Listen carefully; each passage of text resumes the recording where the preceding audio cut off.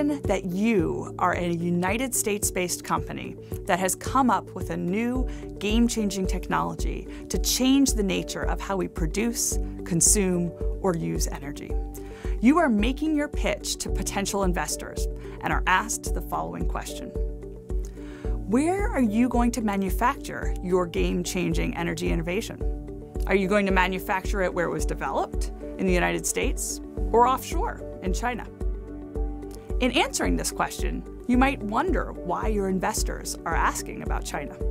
China has become the largest producer of manufactured goods in the world. In many sectors, such as automobiles, China is also the largest source of demand globally. As a result, China influences what technologies are profitable worldwide.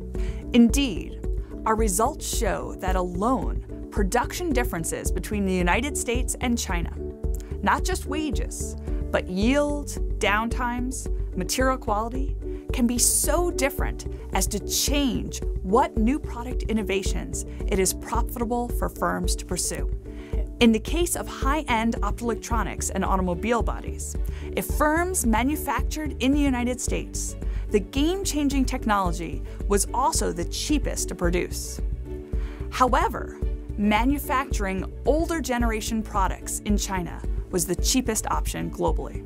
So, is manufacturing in China a wise decision for a small, innovative US company? The answer to this question is, it depends. Let's look at 3 energy-related technology innovations: optoelectronics, wind turbines, and electric vehicles. We found that for certain products at the technological frontier, like optoelectronics, the production process is not yet understood. As a result, designers need to be physically present to observe and experiment and successfully get products off the line.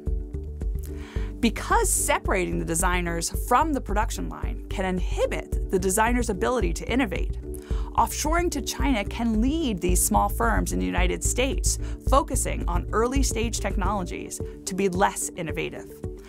So although you may think that they are making a wise decision to move overseas for production to reduce costs, this may be overlooking long-term benefits, such as gaining access to larger markets with game-changing products. Now let's talk about wind turbines in China. In the case of installed wind power capacity, China has greatly increased the number of wind turbines it has installed. In recent years, renewable energy has become a major focus of its government. This has led to being not only a major manufacturer of wind turbines, but also a major user as well. One way to assess whether China has been innovating in the wind space is to look at patenting activity. And indeed, there has been an immense growth in domestic patents. However, China's wind firms are not patenting outside of China, as illustrated by the data from the European Patenting Office and the US Patent Office. While this is happening in the wind case, China does, however, aggressively patent in other major export markets. However, there are several other important aspects concerning wind industry in China. While wind power installed capacity has already surpassed the United States, the same is not true concerning electricity generation from wind. In terms of generation, China still lags behind the United States. This is because an important portion of wind turbines are not yet connected to the grid, and so they are installed but not producing electricity. While the United States has about 80 vehicles per 100 people, China has only about 6. Yet China is already the world's largest consumer and producer of automobiles, and it's growing fast.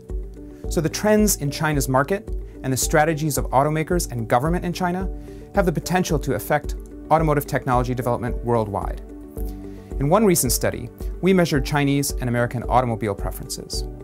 We found that, on average, American car buyers are only willing to purchase a pure electric vehicle if it costs $10,000 to $20,000 less than an otherwise equivalent gasoline vehicle. In contrast, Chinese car buyers consider pure electric vehicles comparable to gasoline vehicles if they have sufficient range.